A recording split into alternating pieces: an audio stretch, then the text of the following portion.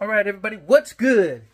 Woo, we're gonna try this Crafty Smoothies Dream with dragon fruit that we found at Walmart for $11 and some change.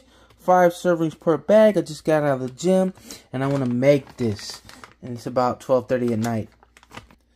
So let's follow the instructions, let's whip it up and let me know what you think. Alright, we're gonna be using our Ninja blender. We're gonna use a measuring cup. It says 1 1/2 cup, but I'm gonna go with what I got here. It's kind of hard to measure sometimes, but we're gonna go with that. And we're gonna go with about 2 cups of water, coconut juice or whatever your juice. We're just gonna go with water and see how it is.